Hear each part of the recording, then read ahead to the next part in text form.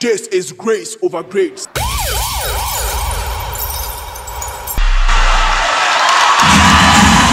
the look of things, you can see some students put their trust in Apo. Others put their trust in their own intelligence. Others believe in the name of their schools. And some also think they can buy good grades with money. You see, man of God, let me tell you something. I know most of them thought we came here to dance, but you see, it is very far from that.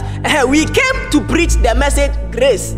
Man of God, I know some of the students will be asking by now, what is grace and what has grace got to do with us?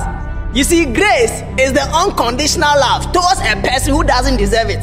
Man of God, meaning that there could be someone here who does not deserve 8 A's because they will think they did not write anything during the exam, but grace can give it to them. If you believe grace can give you 8 A's, say, I receive it. No, I didn't hear you say, I receive it. So let me tell you some advantages of grace.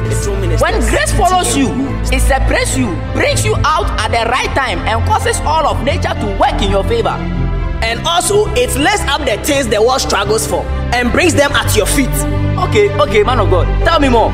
But until you become conscious of grace working in your life, it will not work. Once you become conscious of it, things begin to change. Grace beautifies your life.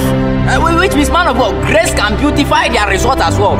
Things will begin to change in your result. Because right now you have finished writing, but by the grace of God, things will begin to change even if you wrote the wrong thing. I feel there is so much grace in this auditorium. And as you leave this place, your results will be changing. Your results will be changing.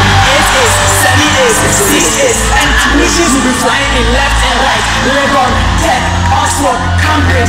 Oh, receive grace over your grace. It's your ministers, TTM.